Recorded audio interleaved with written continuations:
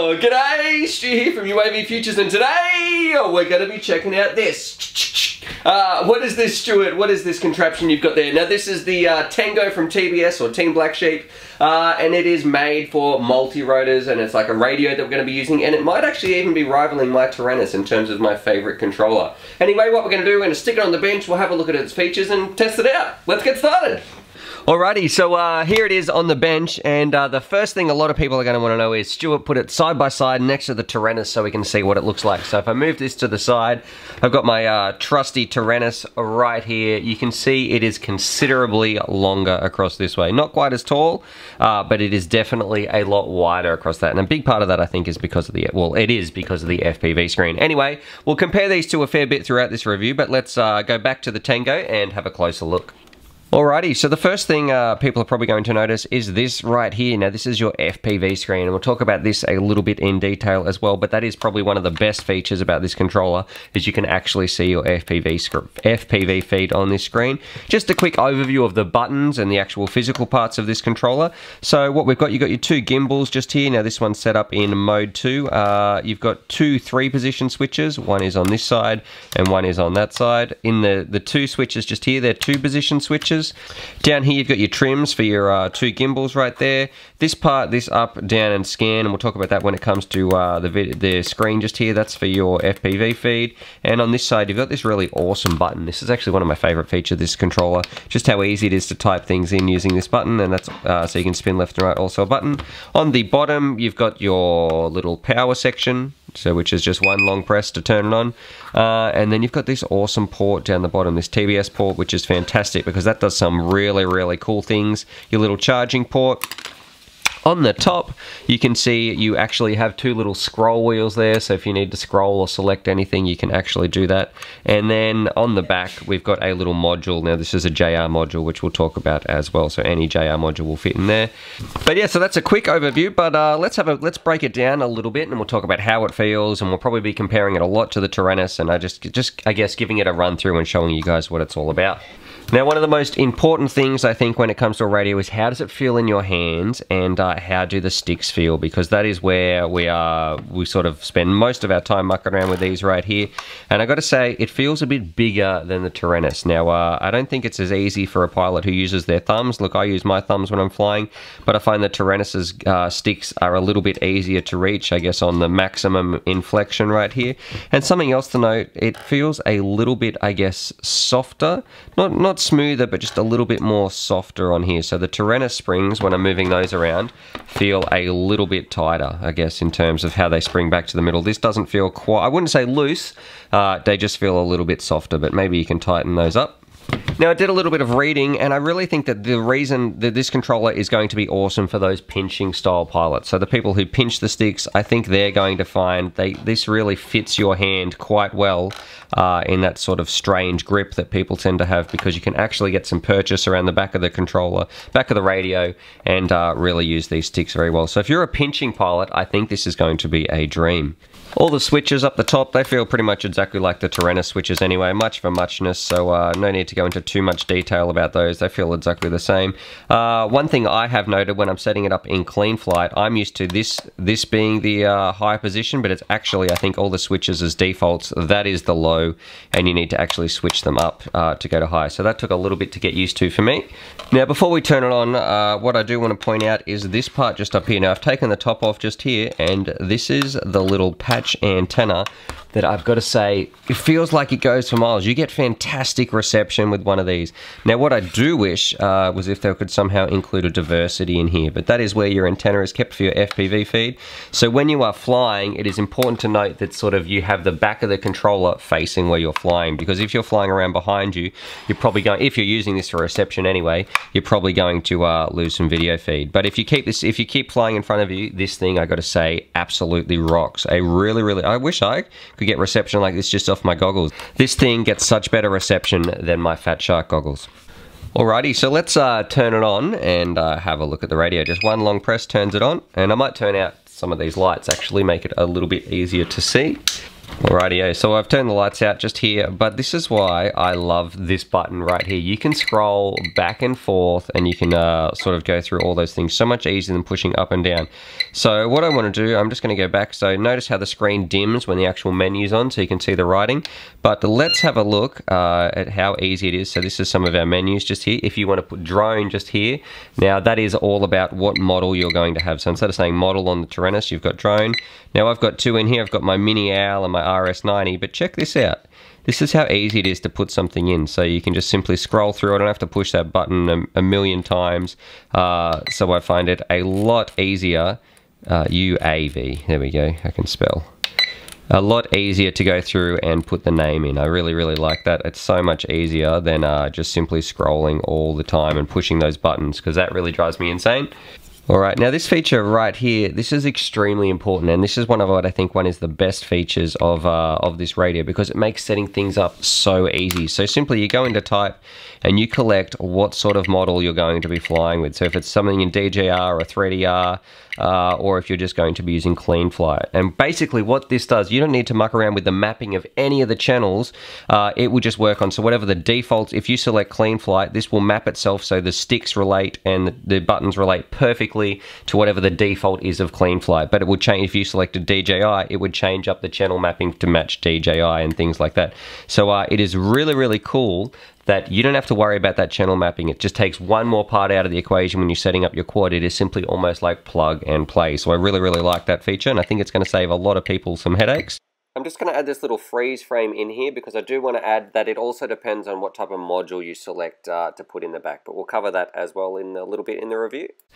And then we can obviously just save there if we went back. I'm going to discard the changes because I don't need that random UAV model. Now, if we go into remote, this is all about, I guess, setting up the actual controls on here, so you can select what sort of mode it is, what module, excuse me, what module you're going to be putting in the back. So in here, this is, you just select if whatever JR module you're going to be putting in the back. So I'm using, usually I use a PPM one, but I've also got a Crossfire, or if you want to put in a specific brand, you can actually choose one of those on here, and it will make sure everything works with the default. Going back, this idle warning, I wonder if, oh, hang on. That's just like your timer. Maybe I should turn that on because I don't want to, there we go.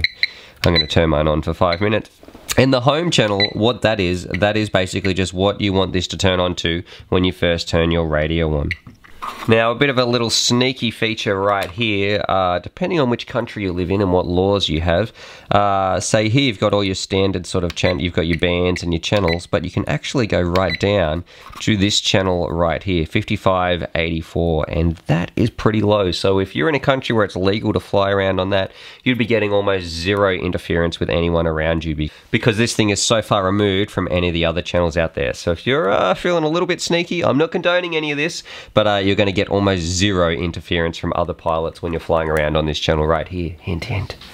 Now if we go down and we look at the display, that's all about this part here. So you can adjust your contrast, your brightness, your hue, or you can even just turn off your display. And if you do that, once it's off, you actually need to power cycle the remote to get the screen to come back on. Anyway, I'm going to go back because we want to leave that on here. And let's go exit.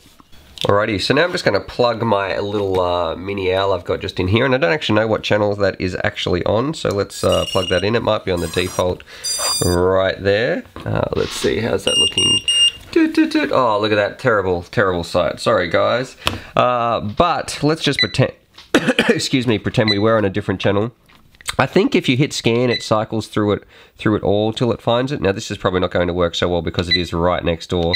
Let's, I'm going to take the Mini Owl out to another room and then we'll hit scan and see what happens. Rightio, so what I actually did, instead of using my Mini Owl, because I'm not sure what channels that's on, so that's not going to be a good test, I have my Atom V2 plugged in and from RotorX, but what we ought to do, we will be able to scan that channel because I know I'm on 5820 for that. So let's scan through and see how we go. Oh, 5840 we should be on, so, so in that situation it went past it. Let's have another scan, just start it randomly and see how we go. Right, 5805 and 5828. No, that's not it.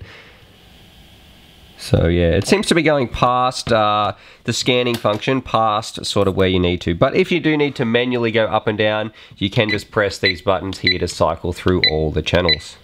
So there we go, that's the one my Adam is actually on. That's Charlie sitting there. He doesn't really like the quads when they're not flying around. Now, something that is worth pointing out, and I don't know if it's a good thing or if it's a bad thing, is that you can't actually adjust any of the curves or the throttle curves or the rate curves or anything like that in the radio. And I actually spoke to Trappy at Team Black Sheep about that, and the reasoning behind that is that when you adjust sort of the throttle curve on the radio, you lose a lot of resolution. So you're much better off adjusting the throttle curve in the flight controller compared to on the actual radio itself. So that's why he said that this radio does that. There is the option though in one of the settings, because I don't know what sort of type of flight controller or what configuration that it runs. Not with Clean Flight or anything like that, but there is some other bizarre one where you can't actually adjust that stuff in the flight controller and it needs to be done on the radio. So Trappy said for that type of model that's selected in here, you can actually change it on here. But for most things, you will find you won't be able to say adjust your throttle curve or your rates or anything like that on here. It will all have to be done on the flight controller. And to be honest, that's better practice anyway. That's where you should be making all your adjustments. You should be leaving the radio as default or stock as you can. Now, speaking of the modules, you can stick anything you like in the back. So if you're gonna, like, so you're rocking some Free Sky stuff, or you're gonna be putting in an Orange RX module or a TBS module, all you simply have to do is slide it into the back. There we go, and that is how easy that is to set up. So this would be good to go if I have my correct radio bound to that. Now, binding is super easy. All you'd have to do, because there's no internal module or anything like that, all you'd have to do is you put in your module, and most of them have a little button that you would hold down when you actually power on your radio. So that is how to boot it up with bind mode. And another thing, that brings me over to this port just here. Now, this is probably one of my favorite features of this whole controller. Alrighty, so this bottom port I think I absolutely love, because what actually happens is you get one of these pins just here. This is like an 8-pin connector. It slides in, it locks in place, so it's not going to get ripped out if someone bumps it or something. But this is the cool part. On the other end, right here, it's a fairly long cable. I don't know if it needs to be this long, but I guess it's better than being too short. You have these two plugs right here. One is all your FPV goodness, and one is the same plug for your Fat Shark or your goggles or something like that. So if I wanted to power my Fat Shark goggles, I can do that. And if I want to get the video feed from this receiver, I can simply plug that in as well. So no longer do I need a separate receiver. And it really brings this to life, because these are some old Attitude V2s, and they only get the eight channels or something like that. So there's no way that these things could traditionally pick up raceband, but with one of these and using the internal receiver right here, it opens up a whole new sort of functionality to these goggles, because I no longer need a ground station or anything like that to be picking up raceband. So with this bad boy right here, I can power my goggles. It makes things lighter hanging off my face because I don't have to carry a battery, and I can get raceband. So really, really good job there. I think that is fantastic. Let's give that a little test actually. So look, now what I've done, I've plugged it in, and this is on a band that I wouldn't be able to get on my normal Fat Sharks. And I don't know how well you guys are going to see this, but you can definitely see, I'll see it. It's not really going to work. This is very hard to show you, but trust me, when I'm putting these on my face, I can see a nice clear picture in here that is coming, excuse me, straight from this feed right here. So I absolutely love that feature. I think that is one of the best features about this radio. Actually, something we should test, let's turn the screen off and see if we can have the screen off but still get our feed in here. So I think you hold this down, display, turn off. There we go, let's see. Yep, so you can turn the display off while still having the picture in here, so that is great to see. Now, a few little stats here. So it's a 12.2 inch LCD 480p sort of screen on the front. So you've got your 40 channel 5.8 gigahertz receiver. But this part here, I do sort of wonder about, because on the battery, we've got two different things. But on the back here, it says we've got a 6,000 milliamp sort of 3.6 volt battery. And it is not a LiPo. It's the same sort of batteries that get put in your laptop. So you can charge it up, charge it down, whatever. It doesn't really matter. A very, very durable battery. But on the packet, when I have a look right here, it says we have a 6,400 milliamp hour battery. So it's really hard for me to tell what size the battery is in here. Is it 6,000? Is it 6,400? But regardless, it is still a very decent sized battery that is in here. And I think you get, look, don't quote me on this, but about 8 hours of flying if you don't have the screen on. And if you do have the screen on and you're rocking that, you're probably going to be getting about 4 hours of flight time with the screen on as well. But what I do have to wonder is how easy is it to replace the battery, or where even is the battery in this thing? Because I know on the back of the TARANIS, it is super easy just to open this up. Well, actually it's not easy. I find these batteries annoying to try and fit in there. Anyone who's opened these up and tried to squish their battery back in will know just how frustrating these ones can be. But at least you can replace these batteries. I wonder how that's going to be on the Tango. Now let's talk about some things I wish this had to make it just a little bit better. Now, number one, and this is the biggest thing I wish that would happen, is just put a little DVR thing in here. I don't know how much a DVR costs, but if there was just a little spot where you could put your SD card or your micro SD card in here to record your footage from here, that would be brilliant, because I know a lot of people out there, especially if you're using this for like an upgrade for the Attitude V2s or something that doesn't have such a good receiver like this, a 40-channel receiver, those goggles don't have DVR as well. So this thing could kill two birds with one stone. It could become your 40-channel receiver, and it could also put your DVR in there. So that would make this thing fantastic. Pretty much bump the Attitude V2s up to the Attitude V3s. So the guys over at Team Black Sheep, if you can put a little DVR recorder in here, that would be like, that would make it the bee's knees. Now another thing, I know there was a discussion that I had about adjusting the throttle curves and stuff like that. I don't know how I feel about that. I'm all about giving people options and letting people sort of, if they want to adjust it on the radio, I think they should be able to. Maybe instead of just disabling that feature, it'd be great if it just said, do you really want to do this? It's much better to do this in the flight controller, or just something like that. At least give people that option or a little bit of warning, because I hate being locked out of features that even if they're not good features, they're still handy to have maybe to someone in some situation.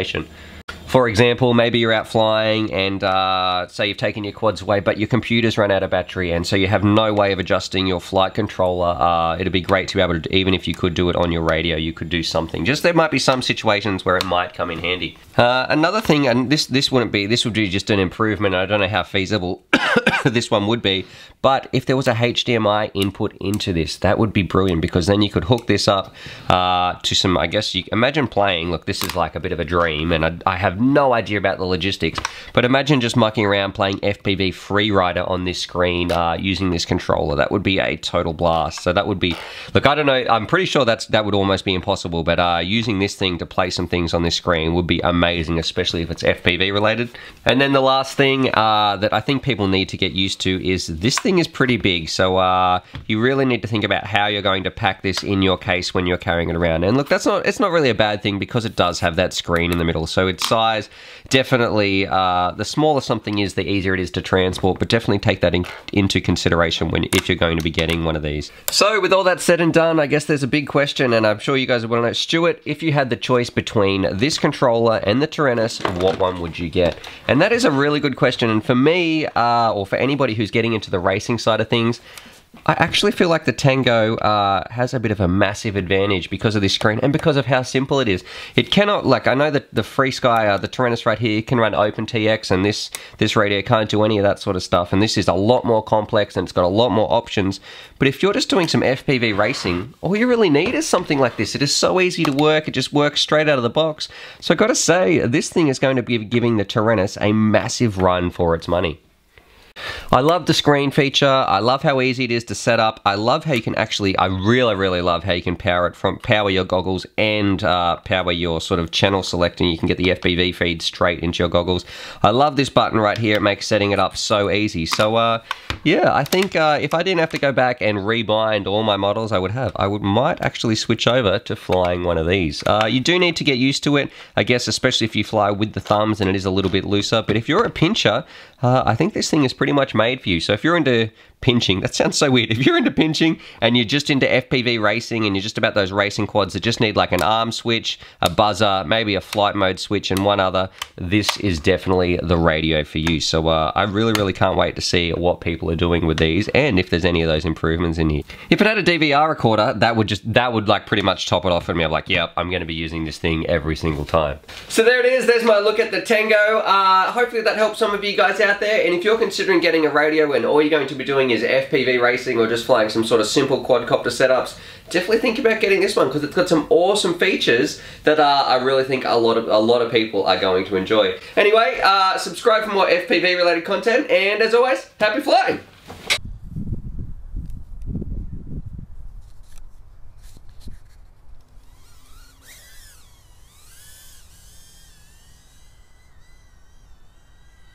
Rolls or something.